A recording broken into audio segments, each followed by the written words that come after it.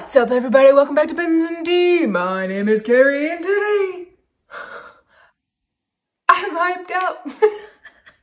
We're gonna talk about some favorite accessories, fountain pen-ish accessories of 2020. For those of you who have been watching my videos for some time, especially everything around the holiday season, you will already be familiar with these. I have talked about all of them before, some of which I have talked about in length, but I still get questions about it. Oops, sneak preview. I still get questions about them. So I thought, you know what? Let's just do a video, my favorite accessories of 2020. So stop watching if you wanted to see any pens or ink because there are none. Well, there's technically ink, but not a specific ink. You'll see what I mean. So since I've been like kind of waving it around, I'll start with this one. If you have a fear of holes, look away. So this is Galen Leather's wooden like honeycomb type thing. It's just a pen holder.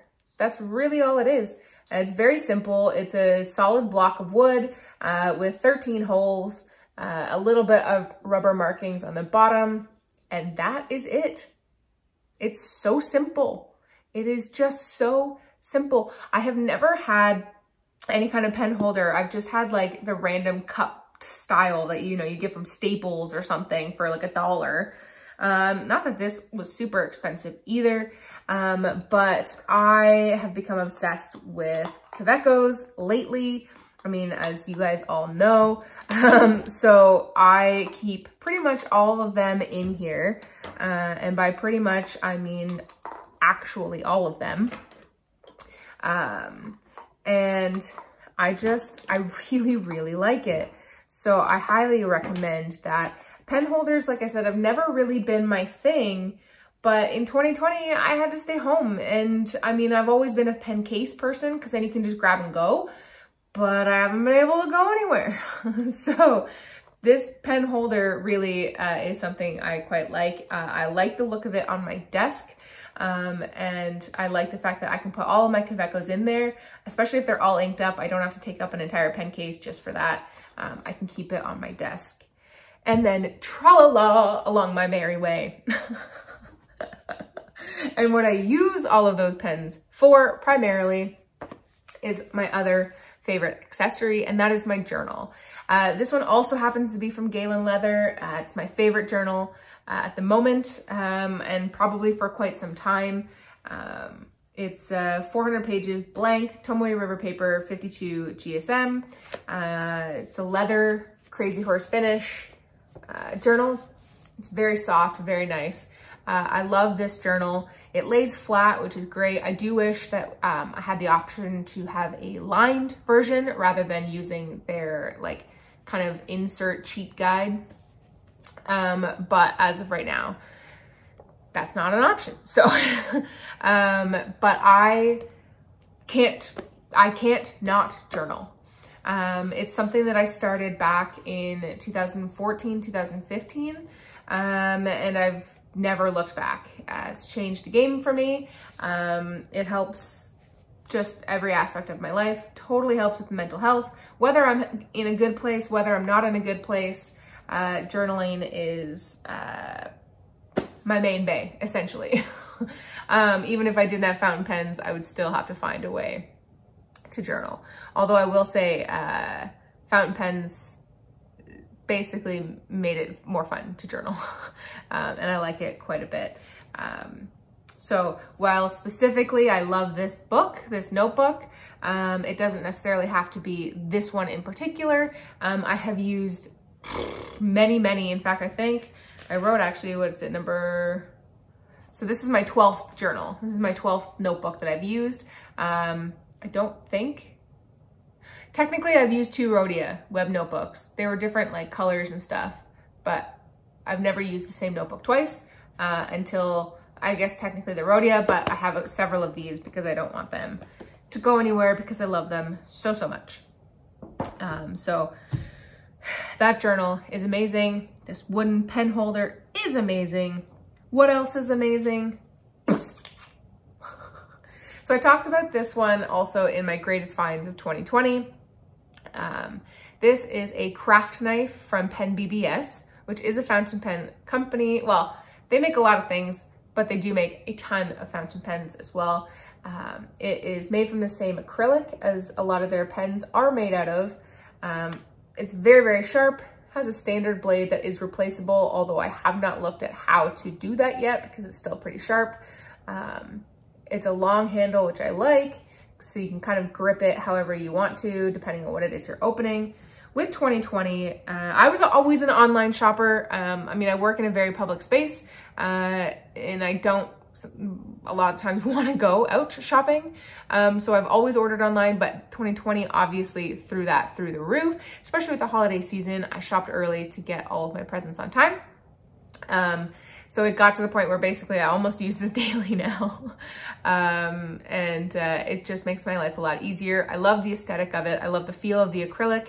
And this is like the perfect hybrid of sort of practicality, utilitarianism, if I'm saying that correctly.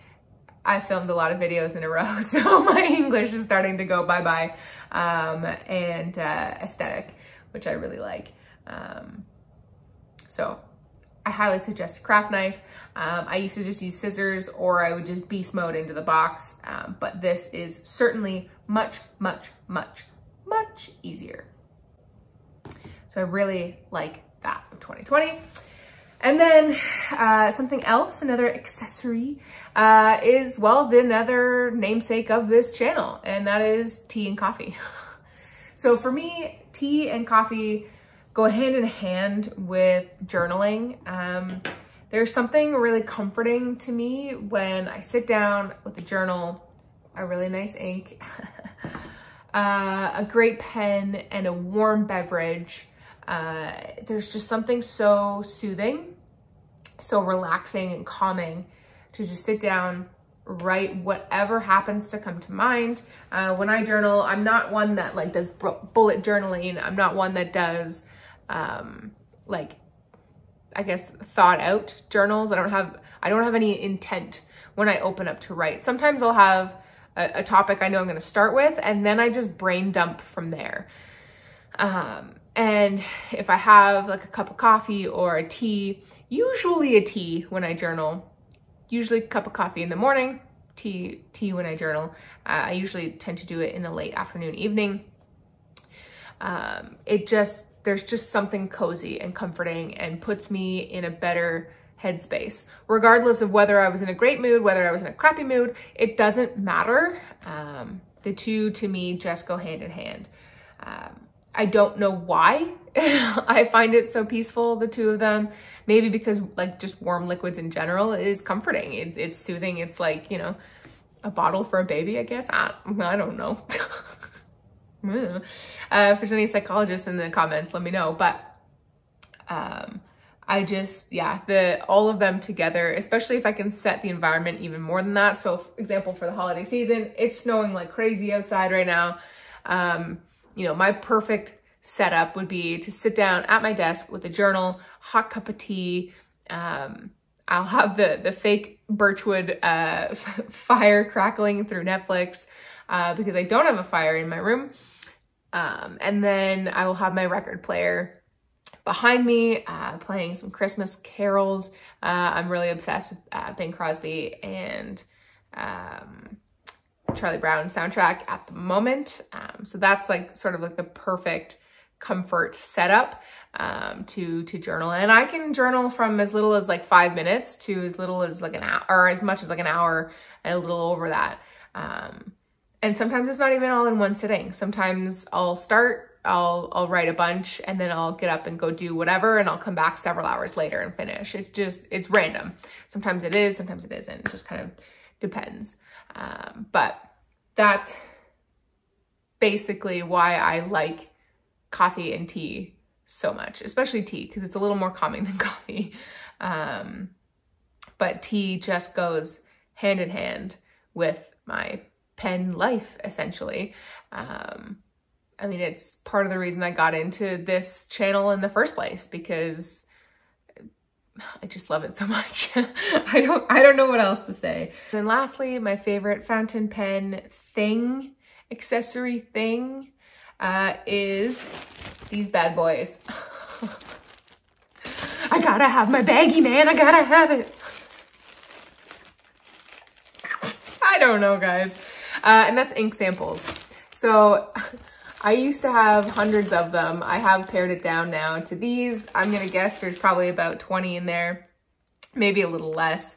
But ink samples really are what I prefer to go to over bottled ink, even though I have a fair amount of bottled ink, because I get kind of bored of ink pretty quickly. I mean, there's a few that definitely stay the course, which usually end up in my top 5.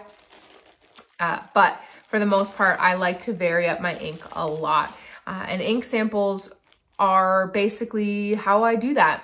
So it is technically more economical to buy a bottle of ink than it is an ink sample, but not if you're gonna buy like 10 bottles and only use a couple milliliters out of the ink, and then it just sits there for years and years and years and years and years. So I like to do ink samples because it means that I get to change my ink up all the time. I could go from a pink to a blue to a red to a warm brown to a cold brown to like whatever I want. I got a purple in here, I got a green, I got like, you know, I can do whatever I want. And you usually get anywhere from 3 to 5 milliliters, depending, well, I guess 2 to 5 milliliters, depending on where you buy them from. And that will fill, again, depending on the pen you have. You know, if you've got like a Kaweco Sport, that really only holds about half of a milliliter at a time. I think this one actually has a, yeah, it does have a cartridge in it. Not a cartridge, a cartridge converter. This only holds about a half a milliliter, a little bit more, but about a half a milliliter. That, you know, you can fill up like 4 times, 5 times, depending, like you can fill it up a whole bunch of times from an ink sample. So it feels like it goes a long way. If you have a pen that's like a vacuum fill or a piston fill or something like that, that holds a lot, especially if you eyedropper convert it like I have this one, then it holds a ton and it'll do the whole thing. But, you still get a pretty decent amount of fills out of them. And then if you fall in love with it, like, you know, my Sailor Manyo Kuzu, which you can't really see here. I bought a couple of these samples actually and didn't realize it. I guess that's the only downside of buying samples, is you do have to keep track of them.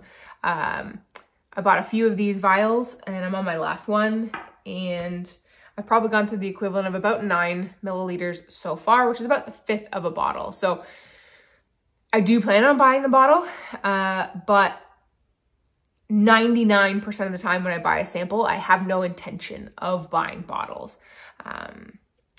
I just want to use the ink a couple times and then call it a day, especially with, you know, something like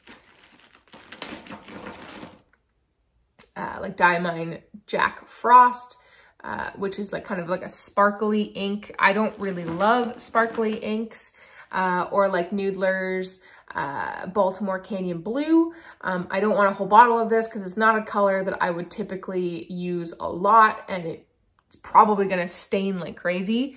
I haven't used it yet, obviously, but this way you can kind of try it out. And I just prefer samples over bottles. I really do, because there's so many inks, there's millions of inks, and I want to use them. So that really is one of my favorite accessories.